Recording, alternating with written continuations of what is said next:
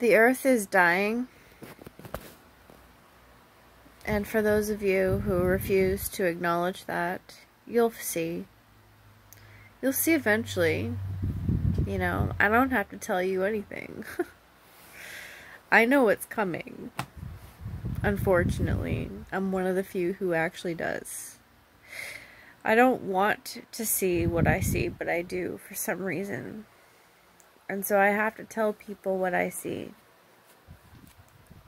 knowing that it might not make a difference anyways. The problem with humans is that we are prideful, stubborn, panicky creatures, and we don't do anything to make anything better until we are faced with no other option.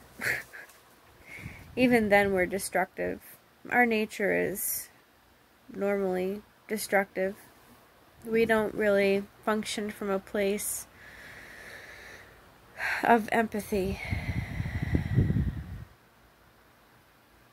We function from a place of ego, which in turn promotes more ego, more dysfunction and division, judgment, especially judgment, as if we have any right at all to judge anything. You know, humans, if I were to say there's one thing about humans that I absolutely abhor, it's the fact that our pride sits beside our hope. We are so prideful that we can't even see the truth, even if it's staring us in the face. We only see what we want to, and that is what feeds our ego. We only see what benefits us.